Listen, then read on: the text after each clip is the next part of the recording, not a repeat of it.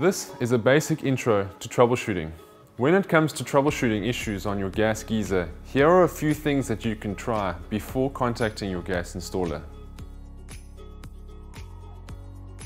Have you set your temperature correctly? If not, watch our How to Set Your Temperature video. Have you replaced your batteries? They normally only last 10 to 15 months. Flat batteries can be identified by a weak ignition. Has your water pressure dropped in the shower or kitchen sink or any of the tap outlets? If so, make sure they are not blocked.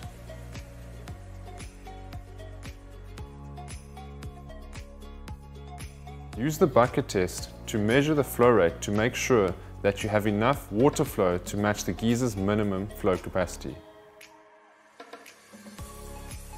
If your water is hot enough initially and then gradually gets colder over a period of 15 seconds or longer, your gas may be running out.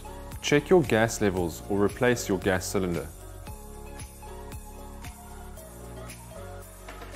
If you have one of our smart geysers, which is showing an error code, refer to the side of the geyser or the cover for the list of error codes and follow the instructions.